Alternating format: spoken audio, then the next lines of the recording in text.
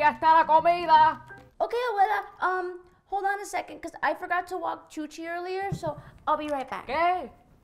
¿Vas a salir a esta hora? Yeah, Abuela, just a really quick walk around the block and I'll be right back.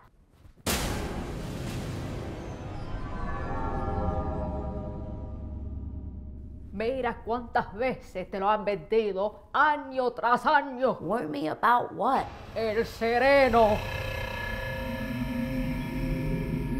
El Sereno, isn't that the Mexican restaurant that Dad was banned from? No, el Sereno.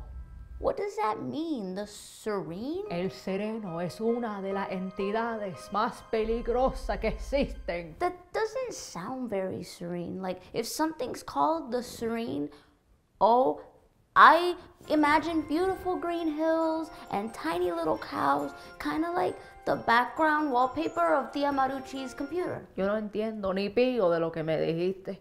Okay, so I've been meaning to ask you, what is el Sereno? Pues tú sabes, cuando sales afuera, en la noche, cuando hay frío, te entra algo, las gotitas de agua en la oscuridad, en vapor, que te entra en pecho y se queda en los pulmones, y la luna llena, So you don't know, do you? Claro que sí, es como el aire de la noche y le hace daño a uno. So like a mist? Sí. Oh, is it like the Stephen King novel, The Mist, where this thick cloud covers a whole town, hiding these giant monsters that keep eating the townspeople whole? ¿Cómo qué?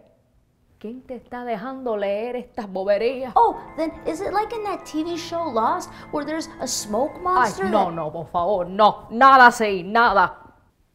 Or like in the video game Silent Hill, where the fog world blurs reality and dreams? Chica, pare con esas barbaridades. Esto no es una película, es realidad. Si sale afuera el vapor causado por la luz de la luna llena, el sereno te va a causar resfriado, tos, destemplanza y flojera.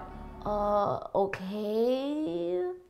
But like, if this is all true, then how come only grandmas ever talk about it, okay? Because I asked my science teacher, Mr. Ostergreen, and he said it doesn't exist. Claro que no. Esto no lo vas a hablar en la escuela, especialmente con los gringos.